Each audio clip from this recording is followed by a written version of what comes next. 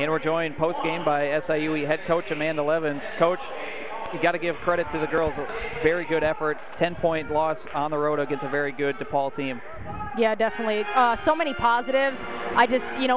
We turned it over way too much, and if we eliminate some of those turnovers, it's a different game. And I hate to see the stat sheet now. I bet 20 or 25 of their points came off of our turnovers, but we held them, 10 points under their average. Did so many positive things, like I mentioned, and this is a great learning experience, playing a quality opponent on the road. And we got a really quick turnaround to Sunday, though, for another very good opponent. So we got to recover and move forward.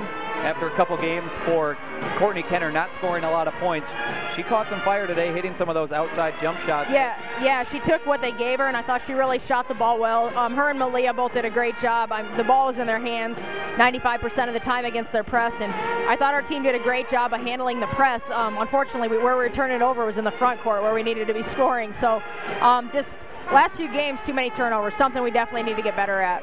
And one of those areas, he started off the game very strong, something we haven't seen usually. Got out to an 18-9 run. What was the mentality there coming after that run? Just to be the aggressor. We wanted to come in and make a statement that we didn't come here just to be happy to play DePaul. We want to come here to show that we can play with DePaul, chin to chin, see what happened. And I thought our team did a great job of not worrying about what they were ranked or what their name was. We just went out and tried to win the game. All right, Coach, we appreciate the time as always, and we'll look forward to Sunday's game at IPFW. Thank you.